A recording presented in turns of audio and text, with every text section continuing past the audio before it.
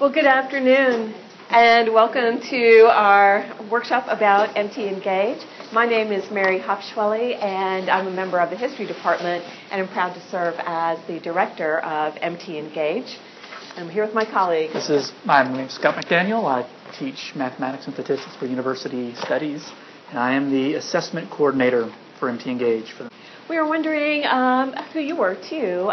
So if perhaps you could tell us who you are, what department you're with, maybe a course that you might be considering developing for MT Engage. That would be really helpful as well. I'm left-handed, so I'm going to start over here.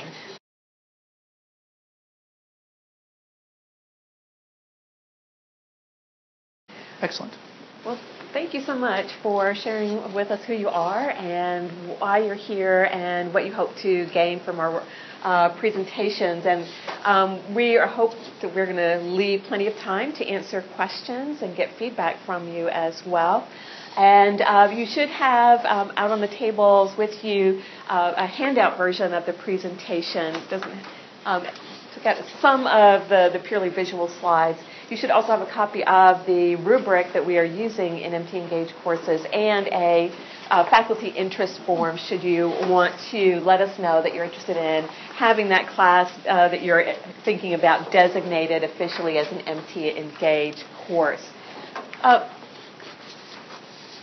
Especially for those of us who have been around for a while, we've seen all of these signs. We still see all these signs. There are a few here at the LT&ITC as well about MT Engage, the blue sign on the left, announcing our program and what it's about, and then our graphic, our infographic, which is about integrative thinking and reflection. And as we'll see today, that's really at the heart of our program.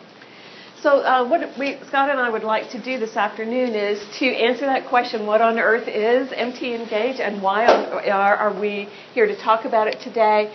Then I'll talk a little bit more about the program itself and different facets of the program. Scott's going to talk with us more about integrative thinking and reflection and the e-portfolio. And then I'll bounce back in to talk about what this might mean for your students and as well as for you as faculty members and for your departments. So what is MT Engage and why do we have this? Now this is really sort of the technical background, if you will, for MT Engage, which is our university's official quality enhancement plan. We are accredited by Southern Association of Colleges and Schools and their Commission on Colleges.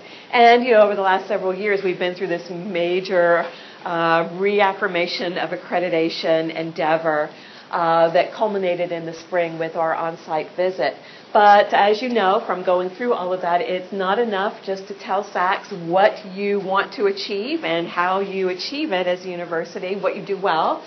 But you have to tell them what you do well and what you want to work on to make better. So that's the background for the Quality Enhancement Plan. And so as part of the reaffirmation of our accreditation, we were also having this very extensive, broad-based endeavor to develop a quality enhancement plan that would reflect the strengths that we have here at MTSU and identify a need that our enhancement plan would try to address.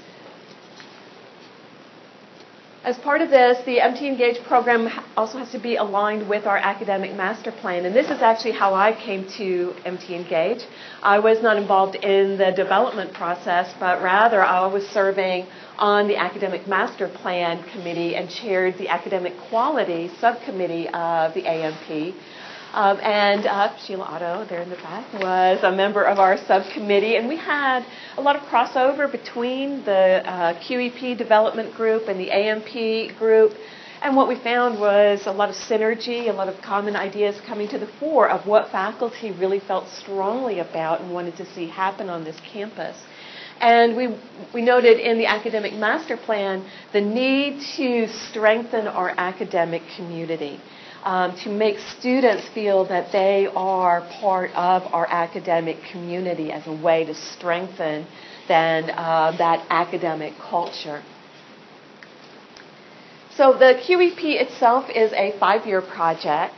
during which we will be engaged in not just implementing the plan that was developed, but we will be putting Scott to work with continuous assessment of the plan as we move forward, reflecting on our own work and seeing what we would like to adapt as we move through.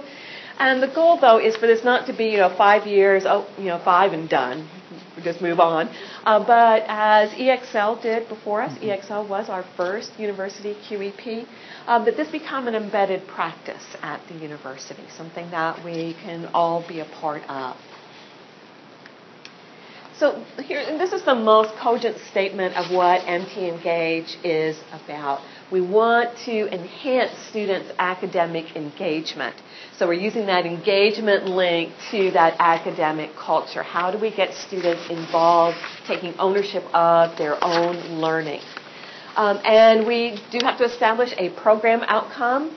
There are many different ways we could talk about engagement. And in fact, you'll see that we're willing to use many different venues, methods, practices, pedagogies to support student engagement. But what is it we want that engagement to do for our students? That the QEP Development Committee narrowed down to integrative thinking and reflection. And this goes back to the QEP development process. As I said a minute ago, in the QEP you want to build on your strengths. Students told us, and we hear this from faculty too, faculty are good at what they do. Faculty are already using engagement practices in their classrooms. You talked about EXL, great example of that. Many other endeavors going on campus. But what is it that students feel a need for and that faculty recognize? Helping students answer that question, why am I in this class? What does my entire academic program actually mean? How is it all supposed to fit together? Now we can answer all of those questions for them, I'm sure. But how could we help them develop the answers to those questions instead of us simply telling them, here's why you're taking, in my case, Tennessee history. I teach that like Dr. Sayward. So we want to use integrative thinking and reflection to help students develop the ability to see connections, make connections across multiple contexts, the classes they're taking any given semester, the classes that they take throughout their academic program, and different kinds of educational experiences, not just in the classroom, but outside the classroom, and see how those all cohere together so that they get at the end of their program and they know who they are, what they can do, what they know, and that's what they present then as they move forward in the rest of their lives. If you guys have any questions during the middle of this, feel free to please. pipe up. Thank you. So what actually then are we implementing here? Because Fall 16 is our first semester of full implementation of our 5 years. Our courses and our program really sort of reflect the same components. The integration of high-impact pedagogies beyond the classroom experiences, integrated thinking and reflection, and then the creation of a student work that goes into the ePortfolio on D2L. So high-impact engagement pedagogies, this is sort of the official list from the American Association of Colleges and Universities based on George Koo's work. E-portfolios have just been added as an official high-impact pedagogy or practice or high-impact engagement practice. And you see here EXL is one of these. That's why courses can be designated both EXL and MT Engage. Learning communities, you can have a learning community that is MT Engage and EXL and or honors. Undergraduate research, because, of course, we want intellectual engagement, civic engagement, community engagement, any form of engagement.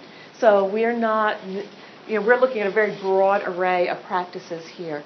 It's not just, having fun in class, having activities in class. It is all of this. Doing research, that is an engaging activity. It's mentally engaging, right? It's sometimes hard to see, but you see it in the output. Absolutely. And then we're going to be using rubrics to measure that, and I'll go over that in just a moment. Right. It's George Koo, and I think I can see there is a slide at the end that has a list of sources, but I can send it to you, Martha. Okay. It's high impact educational practices. And I think that if you just Google COO, AAC, and U, and high impact, because it's hard to see there. I know you can have that come up. I would say we have one that on this list that does not appear on the official list, and that is reacting to the past, which is used in history and political science, and I'm not sure what other departments yet. But that's a very complex role-playing game that students use, in which they play a game based on a famous event or period in history. So there's a French Revolution reacting to the past game, for example.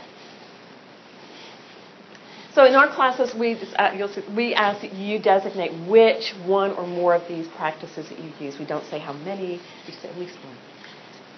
But as Scott was saying, it's not all fun and games. What makes high-impact engagement pedagogy work is that it is effortful, but it's effort for a purpose. So that is meant to help motivate students. They know what they're doing and they know why they're doing it. Again, I think research is a good example of that, a way you develop a relationship with faculty and with your peers to work on a project together. But regardless, a high-impact practice also involves giving students lots of feedback, helping students see how they can turn around and adapt and apply what they learn to another context, and then providing students an opportunity to reflect on what it is that they're learning, who it is that they are coming to be. Beyond the classroom learning experiences, again, we're just asking people to consider something outside of their regular class sessions. So one easy example would be to ask a student to go to a connection point event like the volunteer fair that just took place. Of course, again, you're not just sending students, go have fun someplace. Go have this activity. Scholars Week is an example of one. Right. Scholars Week. Some of my students are going to the Albuquerque Research Center to do research. Yes. Yes, indeed. Yeah. Mm-hmm. Sure. They go? You require it? Yes. And they go? And they go? I mean, it's part of their grade. Oh. So they have to go if they want that part of their grade. Mm-hmm. You can also sort of do double duty with common intellectual experience. Like everybody goes to a performance here on campus or attends a lecture. Diane Nash when she comes to speak for Constitution Week. Yes, somebody's coming to honors. There's an honors. Right, we have we have an honor speaker who's actually part of our MT Engage Week. So there are all sorts of ways. But yes, anything that's just beyond the classroom. But what makes it just, I think, for us, important is that you don't just send somebody away and then they come back, but that you provide an opportunity to reflect on it. They have to then stop and tell you in writing or orally how it is that they see a connection between that activity and what they're learning in class or what they're experiencing in their everyday lives. So we, as a program, have two different pathways. We're calling them the foundation pathway and the major pathway. So, I think what you were talking about for geosciences falls, I think, in both categories here. Faculty support, and that means that we support faculty to enhance existing lower division classes. Particularly, we've been focusing on University 1010 and 2020, but all gen ed courses that are being taught in your departments would certainly come under this. We want students to experience MT Engage as sort of a formative part of their academic development. And then we are also going to be moving very quickly in year 2 to working on developing MT Engage within departments for majors and minors. And by year 5, up to the graduate level, actually. Mm-hmm. Yes? I was wondering, when I was looking on the website, in terms of faculty support for enhanced lower division courses, what's meant by faculty support? Okay, we'll be talking about that, but we offer, we're not just workshops like this. Can you repeat the question? Oh, I'm sorry, yes. She was asking what kinds of support we actually offer for faculty. So we don't just hold interest meetings like this, but we do have training workshops Next summer, we'll repeat our Summer Training Institute, in which faculty met for 2 days to talk about MT Engage and some of the learning research behind it, talk to people who've already been teaching in the program, and start to develop their syllabus and assignments for MT Engage. And we offer stipends for our training sessions, including stipends to graduate students who are graduate teaching assistants, as well as to faculty members. So for that training. And then so we want this to become sort of part of a faculty development Yes, sir. initiative. So in terms of timeline, I know that the lower division courses are targeted first. Does that mean that upper divisions cannot apply until later? Oh, you're asking about upper division classes right now? Actually, I'm teaching one this semester, an upper division class that's an MT Engage course. So if you're interested in that, we are too. Yes. And get it potentially classified as Right. Yes. We were just targeting the lower division courses first. Okay. Right. So we have almost 100 MT Engage sections being offered this semester. The vast majority are Gen Eds or lower division classes, but we have 14 upper division sections being offered. Yes. Scott, I'm going to let you This is me? take Do over. I get a clicker? Yes, you get a Great. clicker. I think the camera still follows you, so you can't leave me. So this is a really good book, although I've not read it. I've heard good things about it, and I skimmed through it. How learning works, and this is where a lot of these elements from the rubric emerged. Relevance, connections, transfer, communication, and reflection. If you look at the rubric, I believe everybody has one.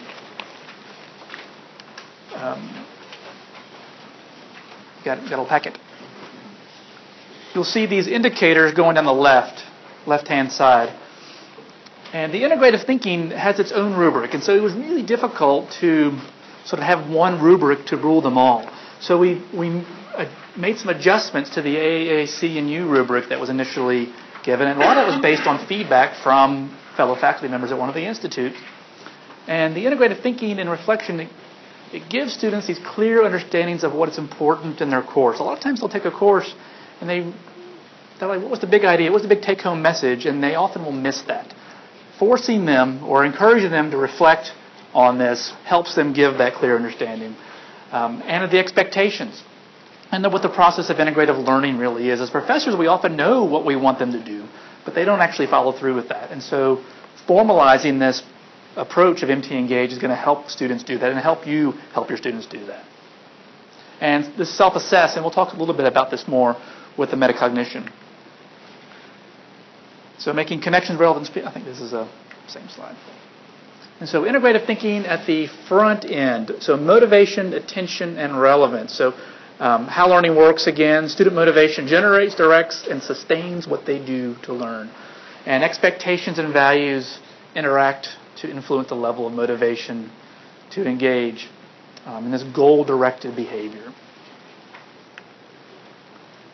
And so this metacognitive buzzword has been around for a long time. Really just a way for students to sort of what are they think about what they're thinking.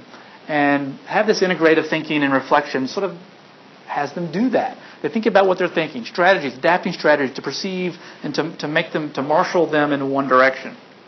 And this is from, we went to a talk at the SAC COC for Terrence Doyle, and a lot of the stuff on metacognition comes from him. To encourage transfer, emphasize connections within and beyond the topic of a given lesson. So you're talking about a lesson, and they're supposed to sort of be thinking about it. And maybe by going to some of these connection points or going to talks, they're going to start making connections that maybe you didn't even realize they were going to be making in doing this. So building the metacognition. So be aware students may not transfer thinking strategies far outside of the original setting. Again, often I'll give a topic when I'm teaching statistics class, and they're just localized just on that. And they don't want to think about expanding beyond that. And this is what the metacognition is going to help do. The ePortfolio is fairly new. You may have seen in your D2L shell when you opened it up a new little button called ePortfolio. And this is going to be a sort of a culminating effort of their work at the end. It's not going to be the first time you teach the class, your first initial MT Engage class, but they are expected to submit an artifact to that e-portfolio. And I'll show some examples here in just a minute. Is this still me? Mm-hmm. Okay. So this is kind of hard to see here, a guy named Nick.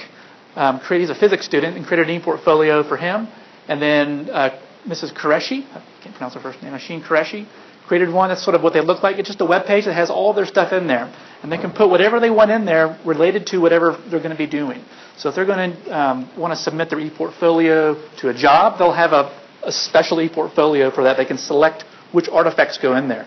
If they have one going to grad school, they'll probably have one slightly different from that. And they can really tailor make it how they want to look. And so this is Rachel Whaley. And just sort of gives a sense of who she is. They've got links over here to the side. And all this can be done within D2L.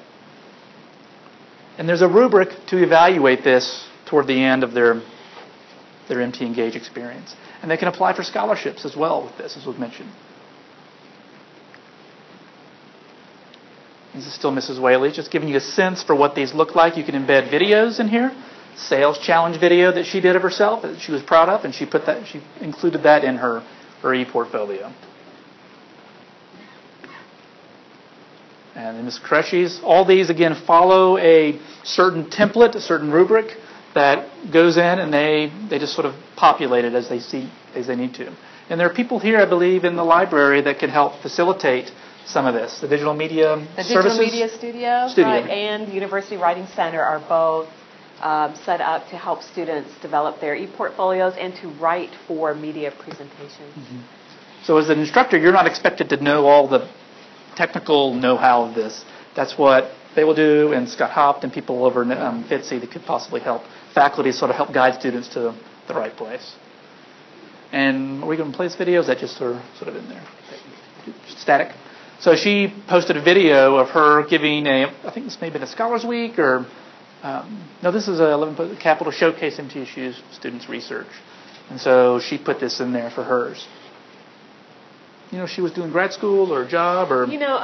she was in the pilot study, so... She was in the pilot study. She's accepted to grad school, but she's delaying her admission. And I just heard from Dawn McCormick in the Dean's Office of the College of Liberal Arts. Nasheen is going to be helping with a project called Launchpad, CLA Launchpad, in which they're going to bring liberal arts students together and try to get them to start thinking about developing e-portfolios. And so Nasheen was a nutrition science major but a Spanish minor, and she's agreed to help with that.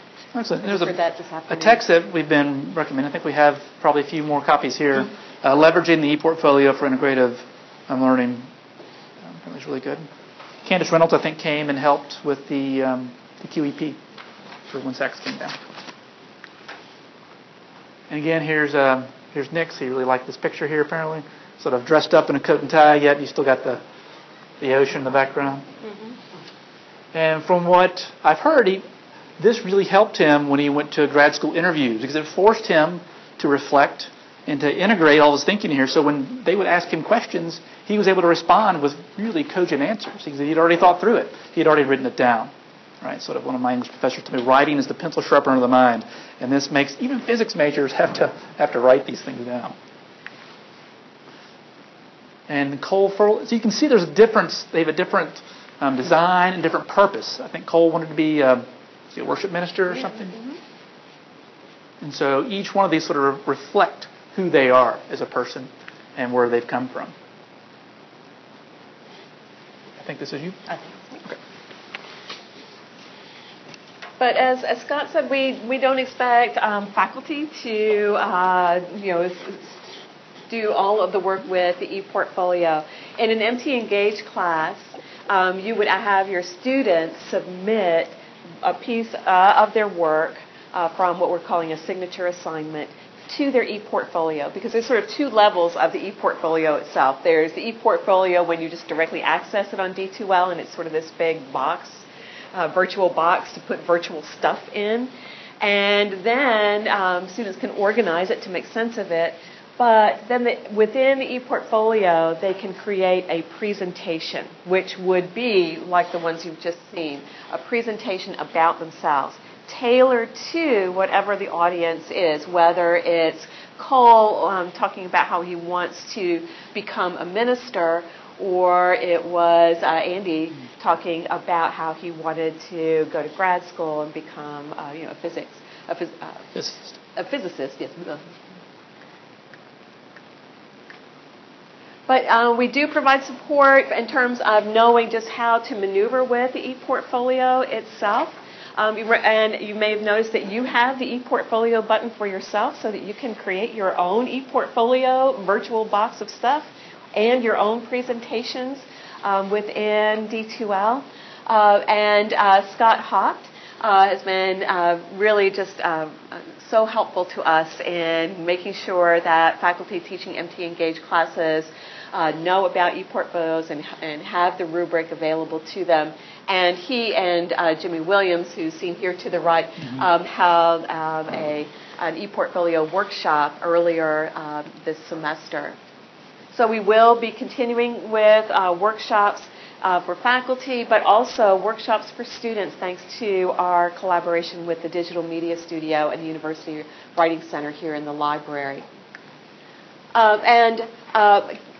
What the folks at the Writing Center have done is to create sort of a very specific section within the Writing Center devoted to writing for multimedia, so that they continue to work on helping students with all sorts of writing, but they know that writing for this kind of an electronic presentation itself can be a very different kind of genre, and they'll help them to adapt it not just to the actual media platform, but of course to their intended audience.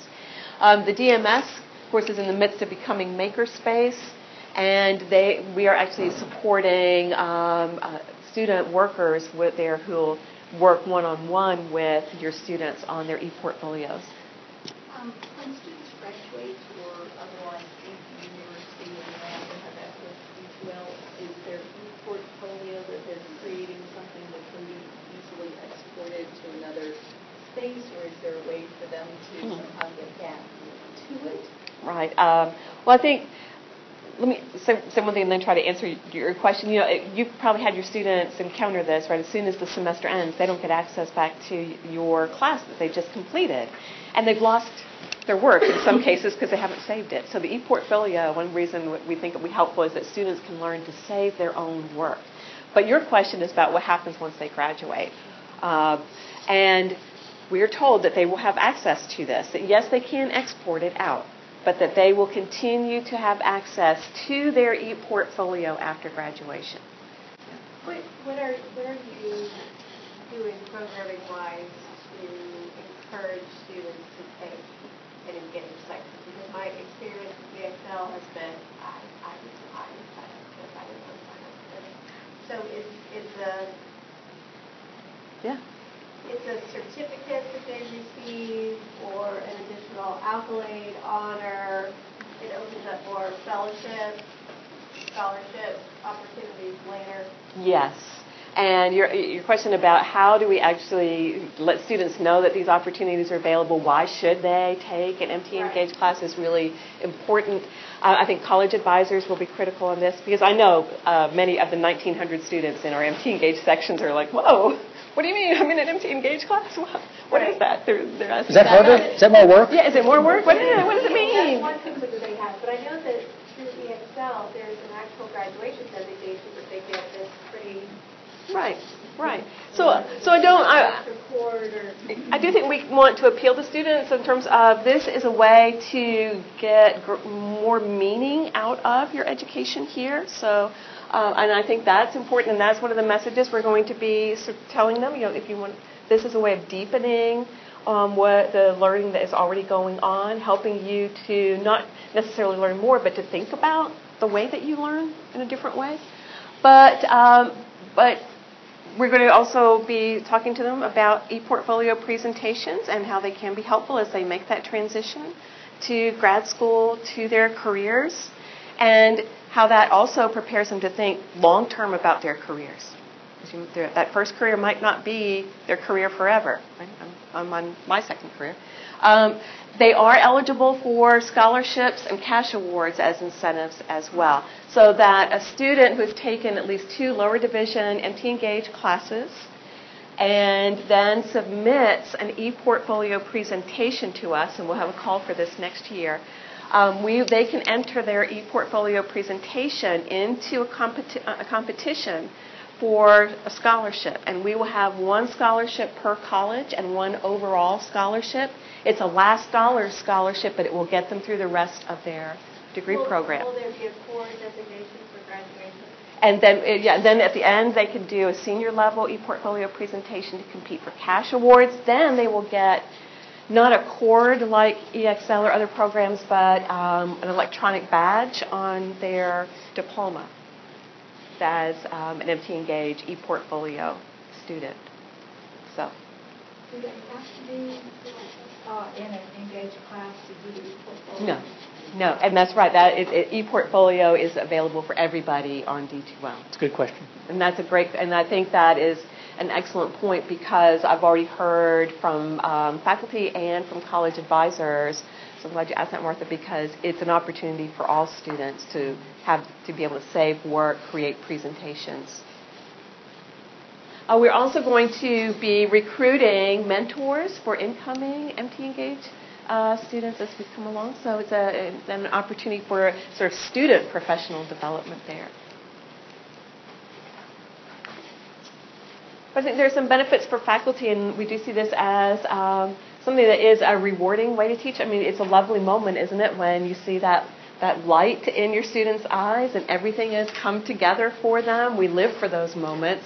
And they happen in so many of our classes. So our goal is to help students further along, because faculty are already doing this, but help students further along in that enlightening moment development. But we also think of it as a faculty development opportunity, and we want to then support that through some of the workshops, the summer institutes that I was mentioning earlier, also through professional learning communities. So that if you think your department might be interested as a whole in pursuing MT Engage designation for more courses or for a major, you can create a professional learning community, and we will support those financially. We are supporting 2 of the faculty learning communities that are going on starting this fall, for example, and have 2 that are just finishing up. I think that's right, Sheila? So how to actually get involved? We have copies of our interest form. It's also available on our website, and if you send that on into us, then we'll stay in touch with you. We will have an e-portfolio workshop here at the LT&ITC. I have the time and date correct, don't they? October 5th, 11:30? And then we have our inaugural MT Engage Week coming up, in which we are sponsoring events in all of the academic colleges and with a couple of the divisions here at the university, like Student Affairs. So you would have seen through the subscriber email an announcement about an Honors College lecture. They're bringing in Tim Huebner from Rose College, Memphis, to speak. So we'll have a whole series of events that actually will last on through the dedication of the makerspace here in the library in October. Yes? So in the interest form, one of the requirements is that we either attend the Summer Faculty Institute for an approved MT Engage professional development activity. Yes. Does this count as one of those professional development activities? We would actually like to work with you more. So it would be something beyond this, which I would sort of characterize more as an interest meeting. But we have met with one-on-one with faculty to do training. We have sort of done sort of group sessions that we're setting up, and then the faculty learning communities themselves are part of, would qualify for that, and I would really encourage people to think about those, and as well as the professional learning communities. And then we will have a summer institute. Are you thinking about spring? You want to have a course in the spring? 17? Yeah, so if you're thinking about spring 17, let us know so that we would know how to put together more of a workshop. Faculty. Yeah, if it's just you, then we would meet with you. But if there are 3 or 4 that want to do it or more, we could have another little. Because there's some training on the rubric that would need to occur, and just making sure assignments are sort of aligned with that. Right, because we would need to talk more about what we mean by a signature assignment. We could help. You could bring in materials you're thinking about for your class, that sort of thing. If you're doing an FLC right now that reads out MT Engage, that would count. Yes, so an FLC about MT Engage, like MT Engage best practices, We're also supporting the interdisciplinary learning communities, FLC. Those would qualify as the official training, as well as the Summer Institute. Of course, the folks who are finishing right now. The 2017 Summer Institute, we know that no matter how we schedule that, we still might not get you. So again, we want to make sure you let us know how we can best work with you to bring you into MT Engage. But also want to remind people about the opportunity for the professional learning communities for departments, because we have funding for that as well. So in psychology, if you've got a group that is interested in doing something like that, yeah, that'd be great. Right. I'm meeting later this week with people in business about that. Mm-hmm. So, other questions, though? Yeah. On the institute, did you say that was 2 days? Yes, the Summer Institute was a 2-day session. We don't have the dates for that yet. We'll be working on those dates set up maybe this year. This morning. So, I'm very interested in this for geosciences and upward given courses in particular, because our students learn similar concepts and thinking skills and problem-solving skills in different courses, but they don't necessarily recognize that they're doing the same things in different courses, responding to different problem types. So I think e-portfolio fits well for them in that respect. From the faculty's perspective, the question I get is, can we easily use e-portfolios to meet university and SAC's expectations with respect to assessing what students know when they walk the floor? In other words, I would love to be able to use e-portfolios easily. If I could use e-portfolios, if we got every student in our department to put together an e-portfolio, and I could somehow collect data off of that to satisfy what we're now doing is a major field set. Well, it's an exit exam, which doesn't really tell us what we need to know. I think it would be easier to get faculty on board with this. I mean, I can't force any faculty member to implement this in their class, whether it's in a class or not. But I can most certainly encourage them to do it if there were an aspect of their class or an outcome of their class were part of the program outcome. So that's one thing I'm interested in, knowing is anybody out there doing that, and how are they doing it? I know where. So I'm not sure if anybody, if you're asking about, could the e-portfolio be used for end of program assessment? Right. I wouldn't see why not. EXL has an e-portfolio capstone, for example.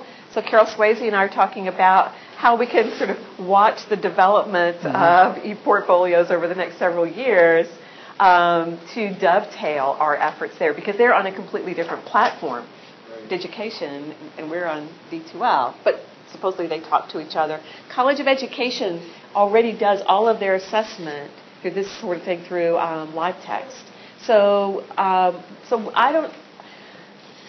can never answer from the technology end, but theater does it. Using it for, right. I think both for helping students get into graduate school, right, and also for assessing their program outcomes. Right. So that the way I would see this, and I'm not saying that it's right, I'm just guessing here, is that just as when we say, use the integrative thinking and reflection rubric for an assignment in your class, well, we're not saying that's the only way you should assess your students' work. But if you use that rubric, what we'll be able to do is go sort of on the back end of D2L and pull some of that data back out for our assessment, for our program.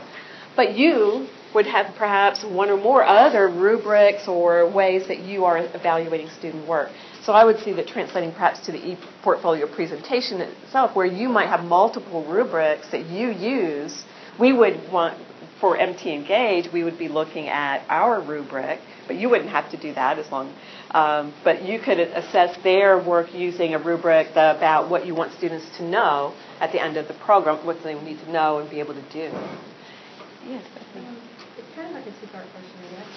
If students are going to spend the kind of time to build an e-portfolio, and I know that you said they would have access to that for about 5 years, is it so embedded in D2L HTML language that they can't export it to make their own, like, build on to a resume? Oh, no. They can? Yeah. Okay. And you may have already answered this, but really, if you could say in a kernel, what would be the purpose of a faculty member creating a portfolio? Well, did you probably just say that and I missed it? Tenure and promotion. That some universities use those in lieu of the big, huge notebooks that we develop here. They do tenure and promotion, yeah, because it's And there's some talks about that here. There's some conversations happening in the Senate, for instance. It's mixed feelings because I just went to the 10-year promotion workshop that the provost had, and the people on the panel, some said don't make it all digital, that they still want the book. And we didn't have an opinion one way or the other, but it's just the minimum. So I guess he didn't have an opinion, but they said go to the next workshop. But the other, I guess I have two kernels, though, because I would say but the other kernel, I feel like if I'm asking my students to think about doing this, I'd like to get in there and do it for myself. It's making me stop and think about what they'll have to go through to put the portfolio presentation together. And I'm only about 1/4 of the way through the process of developing a presentation. But, it makes me think about, okay, well, what would I want to say about myself if I had to present myself to a different audience? And I'll keep. So if you do something like that, are your superiors or chairs able to log in or get invited to that book? I don't think so. Only if you invite them. Yeah. You can invite them. You could invite them. What chairs might also be interested in knowing is that when they calculate your staffing formula, that faculty and MT Engaged classes count like EXL and honors classes. They get a slight bump. Yeah, slight bump in the formula. In the staffing formula for those sections. So something that we don't think about unless you're a chair. Right. I'm sure. One thing I might add just real quickly, one of our professors actually started this, had one of her classes make e-portfolios, I think last semester before, or maybe it was in fall semester of last year, before the D2L link. Yes. And so Google has a e-portfolio format app. The problem with that is that at the end of the semester, she couldn't get access to the students' e-portfolios on Google unless they gave her access.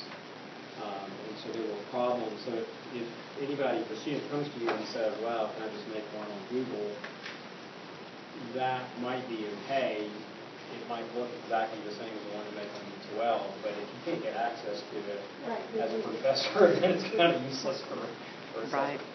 Yeah. So we did run into that problem. Yeah, and I know in public history in our department, students make them on WordPress, Wix, and yeah. So I was wondering, in terms of looking at how everything would be evaluated, so I see you have the rubric for, I guess, perhaps just evaluating, these are for the signature assignments? Yes. So what about, is there a formal evaluation process for the initiative as a whole? Yes, there is, and you're asking, do we have an evaluation process for the initiative as a whole? We do, because part of our job in implementing the QEP is to not just assess students, but to assess ourselves as a program. So we will be looking at our own data, and we have a leadership team composed of the leaders of the major committees that developed our QEP. We are also going to be forming an advisory committee, and they are charged, both of those groups are charged with accountability for the program as a whole. We also have to develop a report to SACS at the end of our 5 years.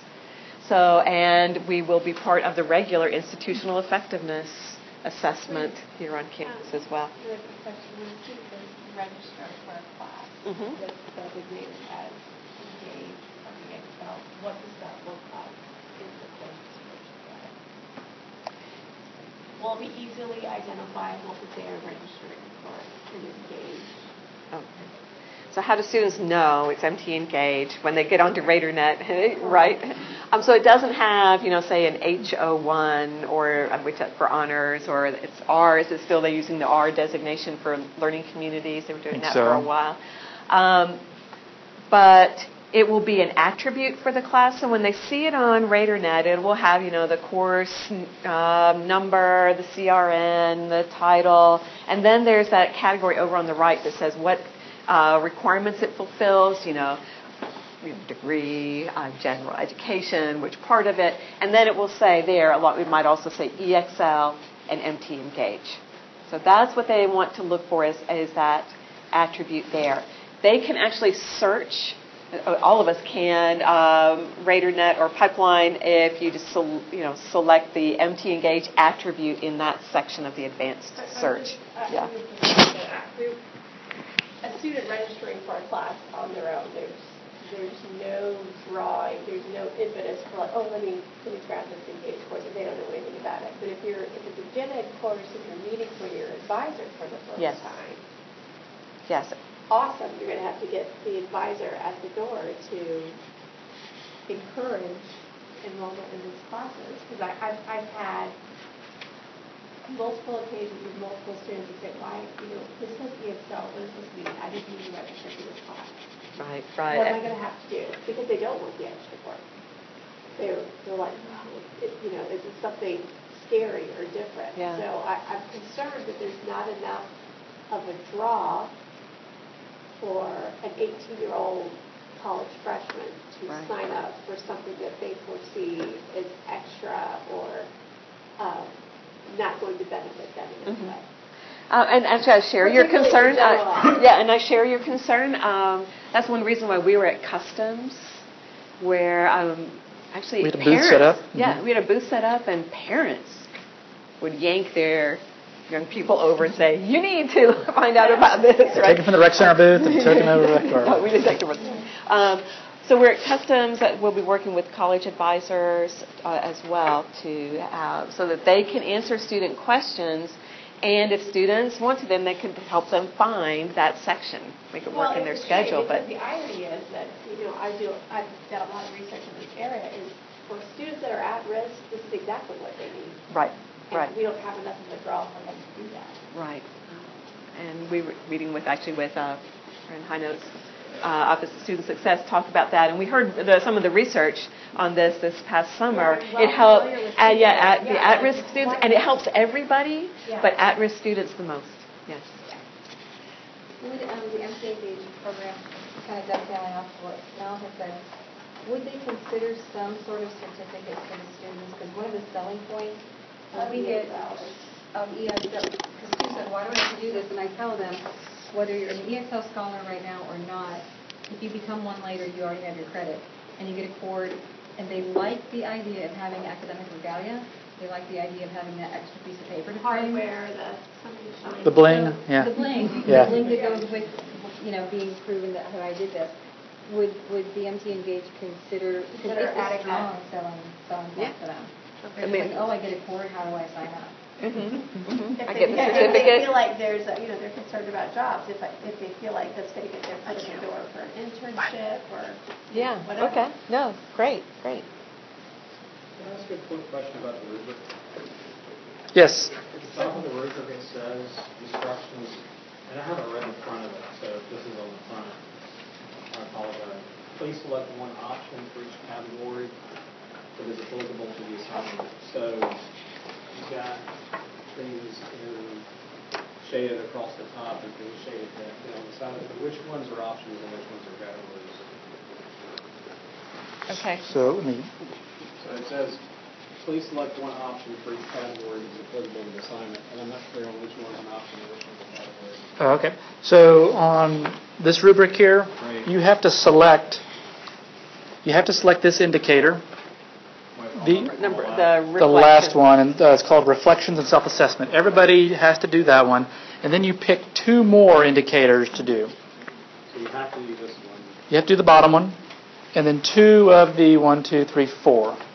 2 of the other 4 have to be selected. And do 2 of the 4. Right. So this is something that's explained to the faculty as they're...